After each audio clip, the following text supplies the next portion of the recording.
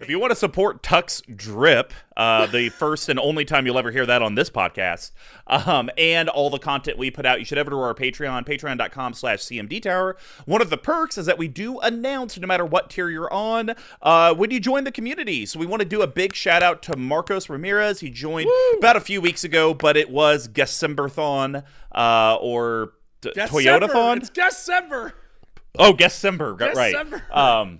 So during December, all the episodes were pre-recorded, so we couldn't do any patron announcements. But Marcos, super appreciate you joining the community, man. Welcome. It's great to have you.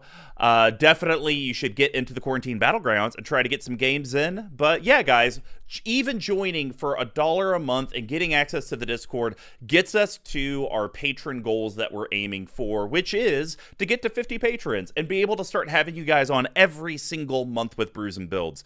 But if you can't do that, or you're curious about what other benefits there are, there's a ton of them. There's a lot of stuff. We've actually refreshed a lot of our benefits in the month of December.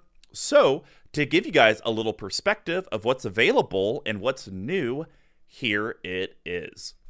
So something that we've actually added to our patron rewards for our entry-level patron, of course, you get entered in for the deck therapy, the character voice work for Brews and Builds, and one of the new things we've created, and guys, you can thank Dana Roach over at EDH Retcast and CMDR Central for this, we have created a new reward called the Collective Diagnosis. Ooh. So this is a patron-driven episode where we're going to give you guys a mechanic, a legendary creature, a random magic thing, and we're going to pick 10 random patrons in the group every 3 months, and you guys will have the option of either writing a 1 paragraph about a card and why you think that card should be talked about in relation to that thing that we gave you, or super exciting, as long as you have a setup that you can do it with, you'll be able to record your own audio and actually be able to say it to the community, and then me and Tuck will listen to your guys' responses, and then in the same recording be able to respond back and say if we agree or disagree in our thoughts on your position of that card. Very, very exciting. Yeah, that's awesome. Definitely something we're really just trying to supplement to our community. Now, the other thing that we have added is actually on our top tier. So this is the Storm Count 1 tier. And what we've added to this is that you, a random patron, will get a guest spot on Brews and Builds every 3rd month. So every 3 months, Tuck and I will pick a random patron in our top tier and go ahead and actually have you on and record with us a deck on your Brews and Builds. And we'll even give you the choice. Awesome. Classic episode, chaos draft, theory crafting. It's completely up to you, but that is another thing that we have added in to kick off 2022. Awesome. What a great, we can't wait to have some people on every 3 months, and then hopefully that will slowly coincide to every month. Yeah, that'll be super pumped. Great intro. And of course, guys, we do have a referral program. So, Marcus, this is like 3-4 weeks late, but if someone referred you, let us know. But, whenever you guys join, please message us on Patreon to let us know if someone did refer you to the community. It could be like King Richard. It could be like Lemony Lennings. It just kind of depends on who's out there. Just let us know. And depending on the tier that you signed up for, we're going to reward them for growing that community. Now, it'd be remiss if we didn't mention our amazing store with our merch, cmdtower.com/merch. Of course, this being January 2022, we do have our Jund holiday sweaters out there. Yes, the holiday season is kind of coming to an end, but it's a great time to pick up one of these 100% combed cotton sweaters. They're amazing quality. Of course, you have the CMD Tower Cruise art on there. You got hops, grains, and yeast. It's very Brews and Builds themed. Very, very awesome. And I believe by this point, we'll probably have our new foil Brews and Blues. Brews and Blues. I'm talking Brews and Builds playmat. It's awesome. Marketing Ross actually took the art he did from our tokens, turned them into a constellation theme. Very much Theros Beyond Death feel. And created this great Brews and Builds for grains, hop, yeast, bottle capping art for the middle. Well, you know what? I went and hit up the print supplier, and they actually made that middle section foil. So if you've ever wanted a stitched playmat that's foil for only like $25, head over to our store and order those things up, because just like everything we do, once we run out, we're done with that and we're moving on to the next design and the next idea. And of course, if you can't support us financially, whether it's through our merch sales, whether it's through the website and the Patreon, just share the content you're watching and listening to, because every little bit of interaction from the collective does help. And we would be remiss if we didn't do a plug for our great audio and video producer @_tcoats on Twitter. He's all over YouTube. He's all over the Commander community. He does great work for the channel, but he can never improve if you don't let us know. So if you guys have ideas or suggestions or things you'd like to see, be sure to hit him up on Twitter so that way he can try to implement it. So Brews and Builds is our deck tech series. Since we conquered the path to 32 and the 12 themes of EDH decks, we moved on to a segment called Say Yes to the Deck. This will comprise of one of our hosts, today being BigTuck, building a deck online specifically geared towards the playstyle for the other, aka myself, but still challenging how they play EDH. At the end, we will see if they say yes to the deck, but of course, and the heart of Brews and Builds is still here, so we describe the brewing of the deck similar to how beer is brewed. So we broke it down to 4 different categories. The first one's ramp and setting your board state. We call that grain. And grains are the foundation of every beer. They include both base malts and specialty malts, usually in a 60-40 ratio. This helps with the color, the taste, and most importantly, the alcohol content of that beer. Decks always need ways to grow, stabilize, and ramp into bigger threats. And just like a grain profile, they're usually a mix of staples and specialty cards. All right, let's get into the grain section. BigTuck, since you built this deck for me, what is the first card you believe I should know about with Group Hug Phelddagrif? So, again, Mr. Combo is a bigger fan of the tutors than I am. And there's one in here that I was shocked that was only 39 cents. It's a human cleric who some would say has a noble. Oh, yeah. Oh, yeah. All right, ready? 3, 2, 1. Noble Benefactor. 2 colorless blue, summary cleric. It's a version that I do not know. Weatherlight. And it's an uncommon, I think. Yeah, no, that's what I was like. Uncommon? Oh, you're like, it's back in the day, back to the old borders. Okay, if Noble Benefactor is put into any graveyard from play, each player may search his or her library for any one card and put that card into his or her hand. Each player who searches his or her library shuffles it afterwards. So again, if I could run Scheming Symmetry in this deck, that would be my #1 pick. No questions asked, like running that in here. And this does that, but like even better, right?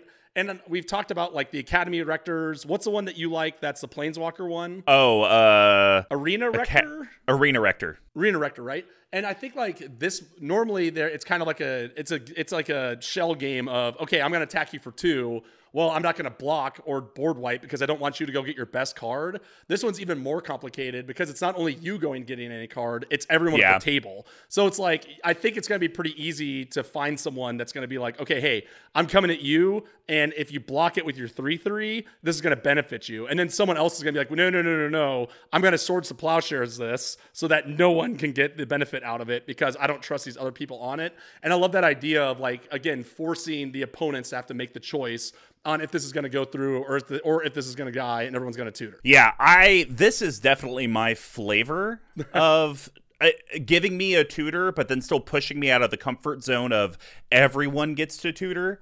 I actually think it would be a lot of fun, Tuck, and we're in the wrong colors for it, but to do some sort of reanimator thing with Noble Benefactor, and just like, hey, who wants a tutor? Who wants a tutor? Oh, you want a tutor? Oh, here, let me reanimate it, boom, and then let me sacrifice it, and then, oh, here you go, go get whatever card you want. It is weird that it doesn't exile itself, right? Like, it just sits in your graveyard, which is insane. If this was printed today, I bet you it would say exile this. Right? Yeah, 100%. But yeah, I'm here for it. You need ways to get cards at certain times of games, and what you pray is that I know I need to get X. Someone's going to go get the best card in their deck. Another person's probably going to get Y, and I just pray that the 4th person's going to get an answer to whatever person got for their game winner. Because you know that's what someone's going to do that. I mean, if you play Noble Benefactor against me, I'm going to go get the best card of my deck, and I'm going to try to win right now. So that's just kind of what you hope, and you just kind of pray with the group hug thing. Someone's like, you know what? I don't necessarily need to get the best card of my deck right now, but I do need to get a disallow because Tuck's probably going to go get his impact trimmers because he's ready to pop off in whatever. So yeah, any of the mini decks I run Impact Tremors in. Yep. All right. Well, my second one is cute because of the fact I can flash it in, and it still benefits everyone. It's just normally these benefit-y cards, you have to wait a turn cycle before you get the benefit. So Dictate of Karametra allows everyone to get extra mana, but I can set it up to where I get it first. So 3 colorless green enchantment. It's a rare for $1.38. It has flash, so I can play it at instant speed. And whenever a player taps a land for mana, they add 1 mana to their mana pool of any type that land produced. So I'm here for this. Now hold on. There's a little bit of flavor text, and we do have the wheel this week. You got an easy one. Ob Nixilis, Oberon, Martel. This is an easy one for you. This one's impossible for me. Yeah, but then you say that and I get put on the spot, and then I'm going to do terrible. Yeah, then you panic, yeah. I refuse to let the folly of mortals endanger the home I made for them. Yeah, the mortals. That's what buried that one out. Yeah. So yeah, this card's absolutely perfect. I can flash it in, leave up the 5 mana. People think, hey, he's the group hug player. Maybe he's just keeping removal up if someone does something disgusting and unfair for the table. And I might do that. But then, hey, right before my turn, let me flash this in. And it could be a card that I'll play at my main phase if I'm trying to politic someone. Hey, Tuck, well, I need your help. I see you only have 3 lands. I'm going to play this if you can, for 6 mana, wipe his board or her board. Or, yeah, 100%. So there's definitely some fun things you can do with it, but this is a group hug card that really doesn't have the drawback that the others have because I can get it first if I want. Exactly. Yeah, and I wanted to run as many of those as possible. The problem is this cycle, the white one is atrocious in pretty much any deck. So I couldn't do it with the wherewithal to put it in here because it doesn't help anyone, including yourself. What is that? Dictate of Heliod, they all get +1/+1? +2/+2 for 5. Whoa! Watch out! Not even first strike, nothing. Just +2/+2. It's trash. Is it at least just your creatures? I think. Ooh, hold on. It has to be your creatures. All the other dictates are creatures you control. Creatures you control. Yeah. If it was creatures, that's how they made it fair. That's how they made it fair. 5 mana for a +2/+2 boost at flash speed. Unwinnable. All right. Well, Tuck, why don't you give us your second grain? Yes. So this is a card that I actually had built as a commander, and it's in my least favorite color pairing, Selesnya. But in here, I think this does give you a lot of value, including this is a card that is everyone gets something, but you generally will get more. And that one is not the Selvala, who's good and expensive, but the Selvala Explorer Return. So a colorless green and a white for legendary creature Elf Scout. That is a rare. That's a 2/4 with Parlay. Tap. Each player reveals the top card of his or her library. For each non-land card revealed this way, add 1 green to your mana pool and you gain each life. Then each player draws a card, and we do have a little bit of flavor text here as well, which is General Tazri, aka seasonally appropriate. Arnold from Jingle All the Way. The lowlands refuse to suffer at the whims of the high city. Put the cookie down at the high city. Sinbad, my nemesis.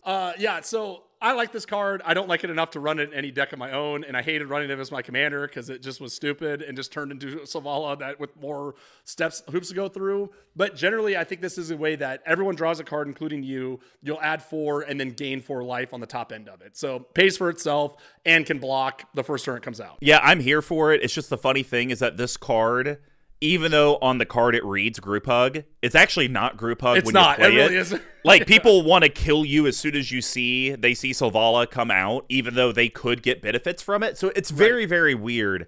But if you guys are looking for an easy 3-card combo, this Intruder Alarm and the Niv Mizzet, that whenever you draw, Locust God, whenever you draw a card, you get a Locust, it'll untap, and then you just make everyone draw their entire deck past the turn. Love it. I'm here for it. Or Umbra Mantle, even easier. As long as you keep generating mana, you just keep tapping her and going. So God. Put it in. We're putting it in. All right, well, my last one is a Planeswalker, of course. I could not resist.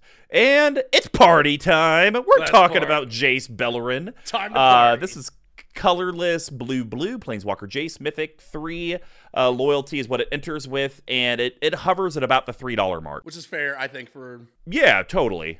3 activated abilities. +2, each player draws a card. -1, target player draws a card. -10, target player puts the top 20 cards of his or her library into his or her graveyard. So this is a card that probably doesn't see a ton of play, even though it's cheap. And it is card draw for a cheap CMC Planeswalker. It's just a lot of people don't want to let their opponents draw. And the -1, yes, you could basically pay 3 to draw 3, and then he dies. But just do the +2. Yeah. I don't see myself, though, in this deck ever doing the -10. And I don't know if you ever would. Right? Yeah, I think I had that in one of my mill decks in some build for this sort of like backup, and because people just stop paying attention at some point. They're just like, all right, party Jays, party Jays, party Jays. The only way that I think you would is if someone is like aggressively drawing, and you're like, oh, I can knock this person out. But yeah, I think literally I put this in here just so like literally just another dictate of crew fix. Or, of crew fix of like 3 mana, everyone draws a card, and you're just gonna do it every turn, right? Yeah, I think the perfect correlation for this, and Tuck, you've been in games where I've done this before, where my 3 mana Ashiok that I love, where I make you exile the top 3, and sometimes she'll be at 18 loyalty, 20 loyalty, and everyone's like, oh, Mr. Combo's getting out of control, and I'm like, guys, I probably will never activate her, and I don't. I'll just have a stack of cards underneath, and it's like, if I get something just amazing, cool, but for the most part, I have her here for the plus effect, and I really see this Jace being the same thing. We could be at 21, 25 loyalty, and yes, I could do 2 activations of its ultimate, probably still wouldn't do it. Yeah, I completely agree on that, but again, this is like the party Planeswalker, and if there's anything that we like on this channel, it's partying. Absolutely. I mean, I think Jace Bellerin is the mayor of Party City. So, he loves Halloween. Mayor of Party Town. He owns Spirit Halloween. And the reason that they always open and then close is because he planeswalks away. He just transports to another plane to open up more Spirit Halloweens over there, because now it's Halloween there. He's like, man, next month on plane whatever, Halloween is a month long. I got to build up my resources for this. Here we go. 20,000 Spirit Halloweens. All right. Well, Tuck, why don't you give us your last grain? This is actually one of the cards that you brought up on a previous build, and I literally can't remember what it is right now, but this is when I was building this deck, and you'd brought this up, and we're like, oh, that's really cool, and I immediately went and put it in my Google Keep that I have all my notes on decks I want to build for, and I think the reason why is like you don't love burst draw spells that you have to pay more resources into. I can't remember the sequences of words that you have together of which ones you like or which one you don't, but Well of Ideas not only benefits you, it benefits everybody even more. So, Well of Ideas, and actually something I noticed that's funny is a lot of these group hug cards got reprinted in Double Masters, which I think is funny, but it's weird. I think it's because they're all 2. So 5 colorless and a blue for an enchantment that's around $1. When it enters the battlefield, draw 2. At the beginning of each other player's draw step, that player draws an additional card. At the beginning of your draw step, draw 2 additional cards, right? So I think in the 1 turn cycle, if this is out, you're up 4 cards immediately for 6 mana, which is okay-ish. Yeah.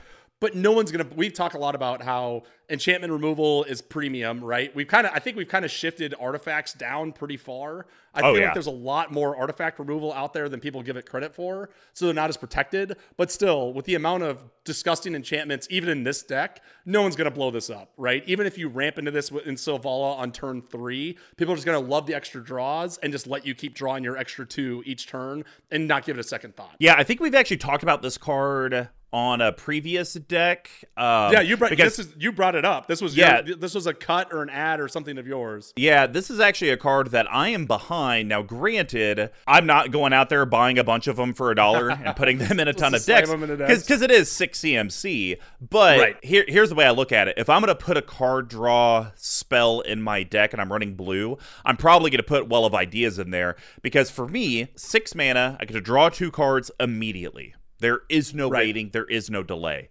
That right there is a terrible return. That's a card for 3 mana. Not a good rate. But to Tuck's point, this will not get blown up because what'll happen is the people will say, well, I want to draw an extra card, so let me not counter it. Let me get to my turn, and then I'll disenchant it so no one else gets it. Well, then it gets to their turn, They draw an extra card. Well, man, I'd really like to use all my mana to be efficient and not just get rid of this thing. I'll make someone else deal with it. And then the next person's like, well, I don't want to destroy it. I want to draw my extra card. But then the extra card's like, well, I guess I have resources now. I want to spend those resources to advance my board. No one's ever going to get rid of it. And if I can at least get around to where I've spent 6 mana for 4 cards, that's a rate I'm willing to live with. Because that's like, what, 1.2 mana per card, something like that. Something like that, yeah. 1.25. So I can live with that. But then once it gets around, then my rate starts getting out of control, and eventually I'm going to be sub mana for each card I'm getting off of this, and that's beautiful. If you have this around for 2 turn cycles, you are paying 1 mana a card, right? Which is bonkers for yourself. Yeah, and then after that, it starts getting just cheaper and cheaper and cheaper. And that's why cards like Ristic Study and this, I'm behind, because it's a permanent, and you get the value constantly throughout the game. And with the mana doublers, like even Dictated Karametra, how sweet would it be to be like, okay, draw Dictated Karametra, I have Well of Ideas in hands, I'm going to wait, cast Dictate end of turn, float 6, play this effectively for free, and then carry on with my turn. So I think in this deck in particular, the mana cost is pretty well offset at different stages of the totally makes sense. All right, well, that's going to wrap up the Rampant Grain section. Now we're going to head over to